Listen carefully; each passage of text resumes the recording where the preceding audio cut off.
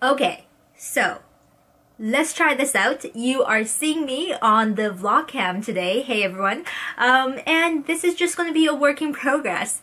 I have decided that I'm going to do a sew along or follow me along as I make the vintage ladies 3-piece suit pattern, which is probably like late 50s, early 60s. I mentioned it in my previous weeklies. The weeklies are kind of my weekly vlog updates. If you have not seen that one, I will put the link to that down below in the information bar and also up here, like that. So this is a new format. I don't know how this is going to work. I don't know how far we're going to get to in this first vlog, but essentially I'm going to take you along as I make my 3-piece lady suit. I think I'm going to make all 3 pieces. That's the top, the skirt, and the line jacket. We're going to go shopping for fabrics.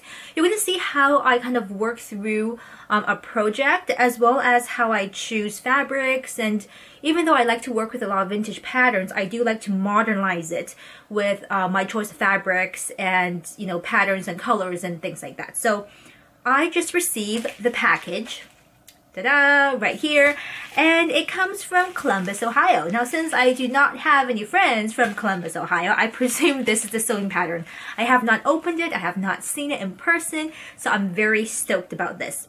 FYI, these vlogs are going to be minimally edited, so if the sun goes in, comes out, exposure changes, it's live, and it's unedited, and it's raw. There you go. Okay, let's open up my sewing pattern, which, you know, it's really hard to find sewing patterns that are factory folded, which means no one has used it yet.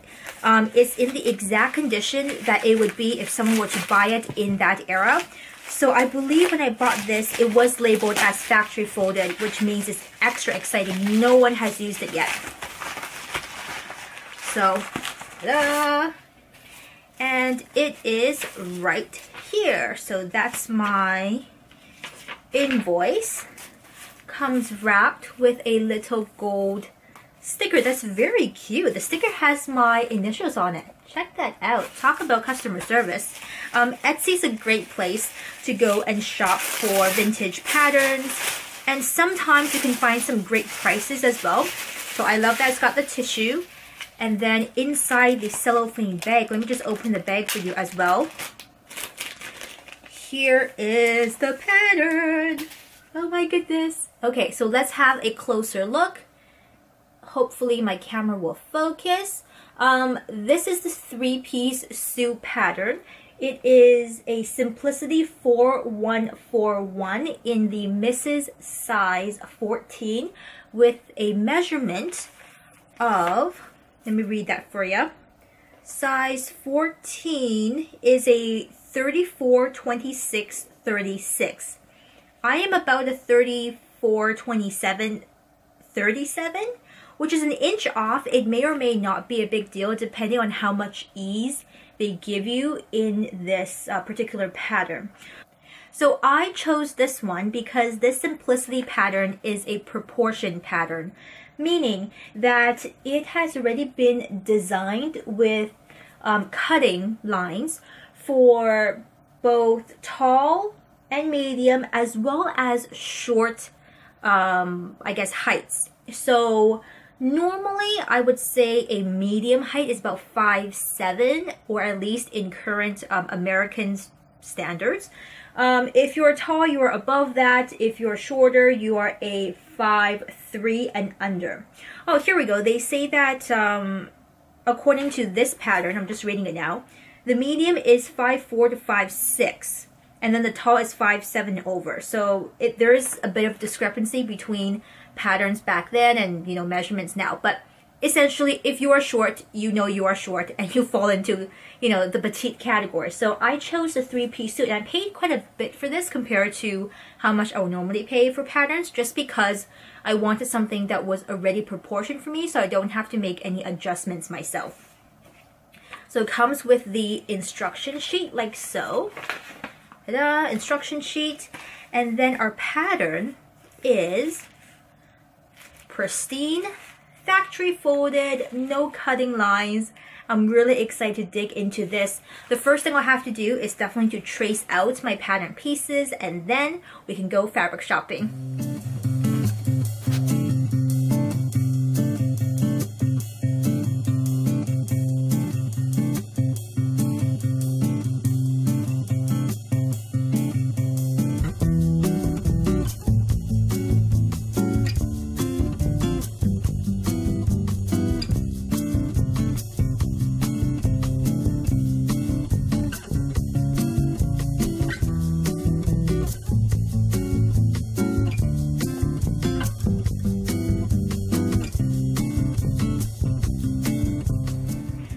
So we are back from the fabric store, and I have some exciting things to show you. I think we've made up our mind about exactly what I'm using, what color combination, and even much more fun, I'm actually going to line the jacket, because the jacket of our three-piece suit is meant to be lined. I'm going to line the jacket as well as underline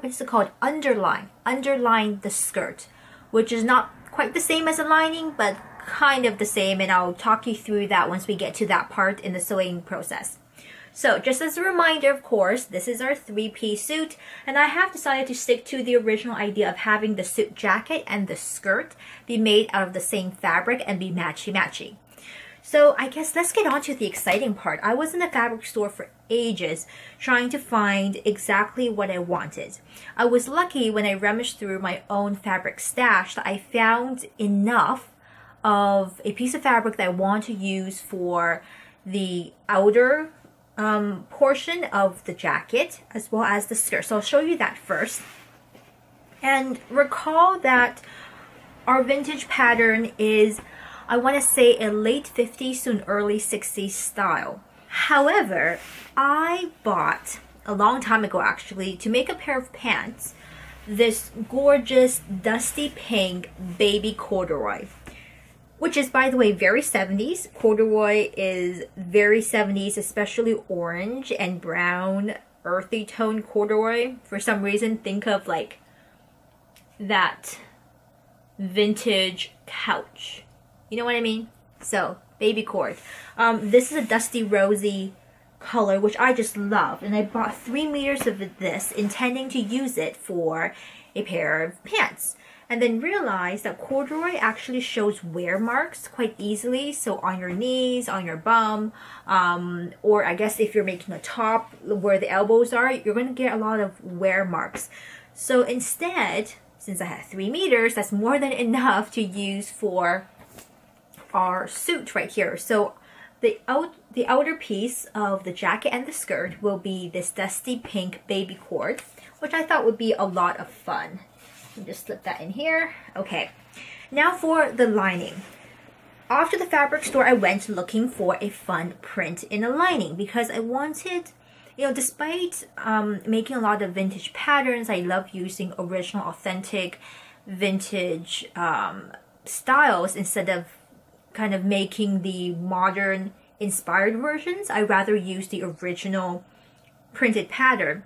I still want to modernize the clothes that I make, so not necessarily make it look authentically vintage, but update it with my own choice of colors or patterns or prints and fabrics and things like that.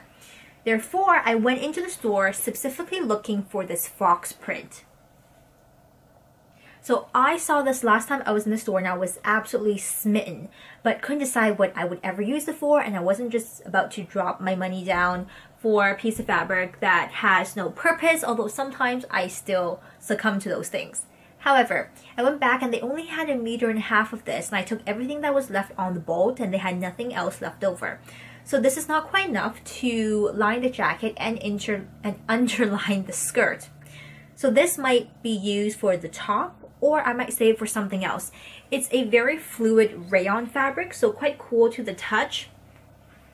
But I think it might be a bit too soft for the top. I'm not 100% sure yet. Let me know what you think. Or I might just keep this for another project, since there is 1.5 meters, which is significant enough to make a simple dress or maybe another type of top or something like that. But the foxes Seriously, the foxes are adorable. Okay. Instead, I decided to go with this very, I want to say, 60s inspired, slightly psychedelic-ish print. Like this. I thought this was so fun. It's on a gray base. With, I guess, floral designs spread out throughout the print, and different size flowers. But these are very graphic, stylized flower designs. They're not, realistic flowers. And it comes in these beautifully bright colors, pops of yellow, of purple, of bright pink, and blues. And I just thought this was so much fun. And it will be super fun against our dusty pink corduroy, because it would be a nice contrast.